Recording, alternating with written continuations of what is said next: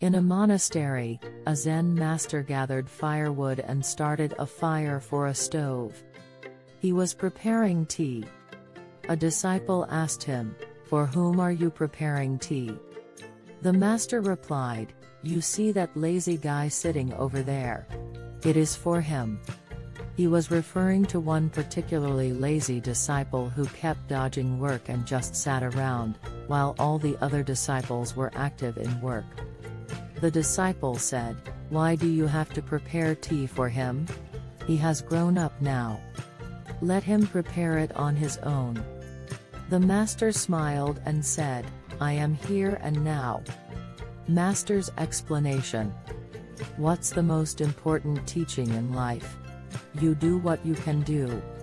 It is far better to see that I can do this and I cannot do this rather than thinking I have to do this and I should not do this. When you identify yourself with something and think, "This is my family. This is my wife. This is my mother. This is my house. This is my street," you conclude that I will do this. I will not do that. You will start thinking, if my child gets injured I have to run and save him, but if some other child is getting injured why should I bother? Nobody belongs to you in this world. They ended up coming into this world just the way you came in, that is all.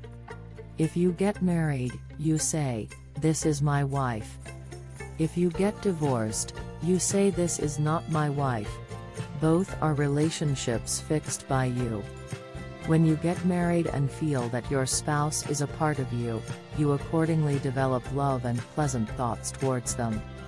Once you deny the relationship, these emotions change and you start feeling frustrated, angry and hateful. So when you think something belongs to you, the emotions that come with it are hugely discriminatory.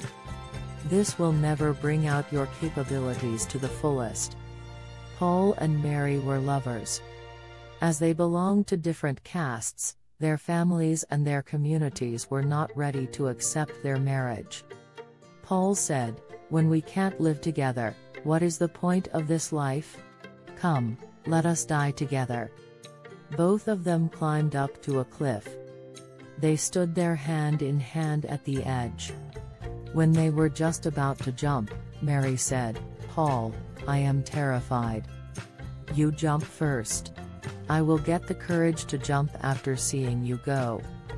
Paul said, "I love you, Mary," and jumped from the edge in a moment. Mary saw him fall into a deep trench below where nobody could get to. She also got ready to jump. At that moment she thought, "Now Paul is no more. If Paul is not there, my love is no more. If there is no love anymore, no family problem, no social problem. When there is no problem at all, why should I give up my life?" She looked down at the trench below and shouted, "Paul, I love you," and started walking back home. When you think this is mine or she is mine, the actions that come out of that will be just like this. Those who walk on the spiritual path do not shrink themselves like that. They don't say, "I will do something for this person, I will not do something for that person." They will only think, "At this moment I can do this. If there is an opportunity to do it, I will do it," and they will act accordingly.